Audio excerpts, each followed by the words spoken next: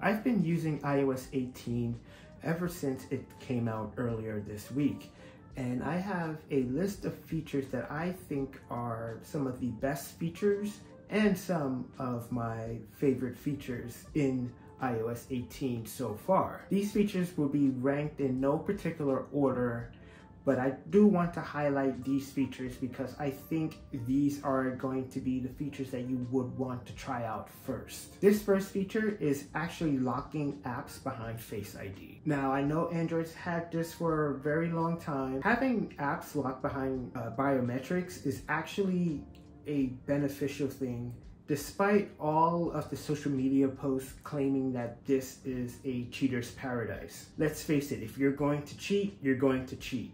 It doesn't matter what version of iOS or Android you are using. But with this particular feature, this actually helps you keep a lot more information secure. For example, there are several apps that maybe you don't want everyone to have access to in the event that your friend is borrowing your phone. You can lock these apps behind Face ID, and whenever your friend or whoever is using your phone at the time decides to open that app, then they would have to authenticate with Face ID. With iOS 18, you'll be able to customize your icons. You can customize it based on the color of the wallpaper, or you can customize it based on if your phone is using light or dark mode. I'm going to change how you use it, to be honest, but it's nice to have a set of new icons, and it kind of makes your phone feel new again. The Calendars app in iOS 18 has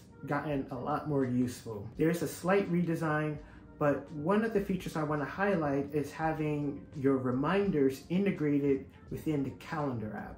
I know apps like Fantastical has had this feature for a very long time, but if you do not want to pay for an app to have that feature, then once iOS 18 is available to the public, you can have this feature enabled for free. This actually makes the Calendar app a lot more useful because not only you'll be able to see your events for that particular day, but you'll be able to see all of your reminders as well.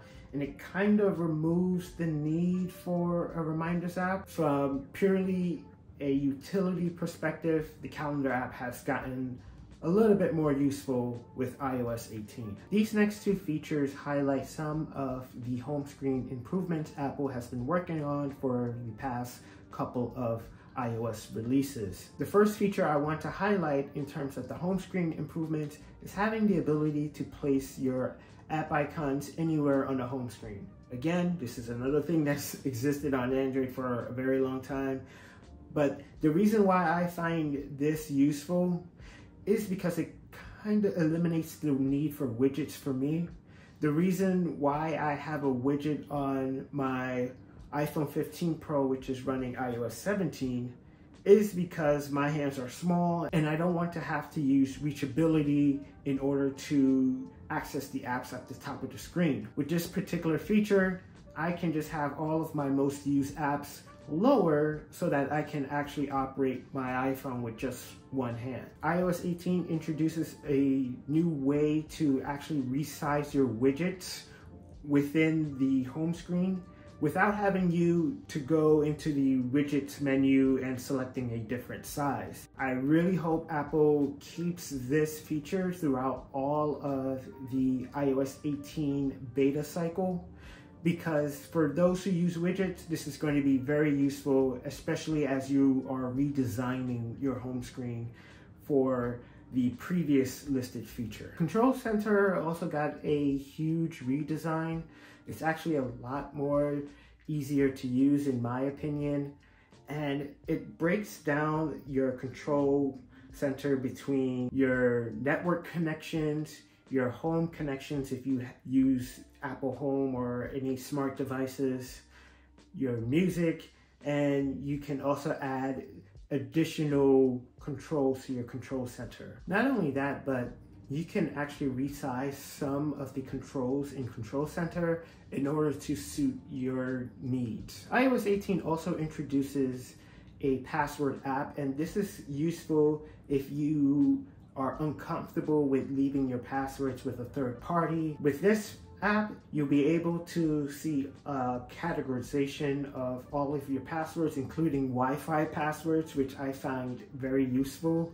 And it's actually sorted automatically. It also integrates having the additional second factor. For those of you who may not know what I'm talking about, is basically that 6-digit code that you would have to enter on several different websites. You can use the password app in order to grab that particular code and use it to authenticate. This last feature I want to go over is the redesigned settings app. I don't believe that this app is going to remain the same between beta 1 and the final version of iOS 18, but I do like where Apple is going. The settings app has actually categorized the privacy screen into something that's a bit easier to digest. Now, in all of the categories such as your camera, your local network connection, microphone, you'll be able to see how many apps have access to that particular feature that your phone has.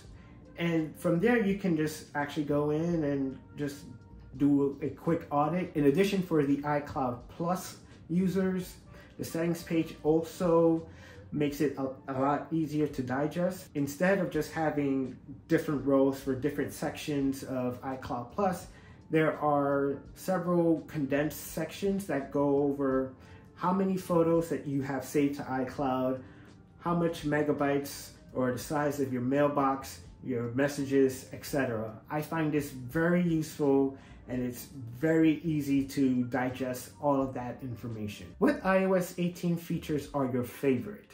Which are you planning on using if you decide to update to the beta or decide to wait until the final release? Let me know in the comments. Thank you all for watching. It really helps me determine what type of content the channel should focus on. And as always, I will see you in the next video. Take care.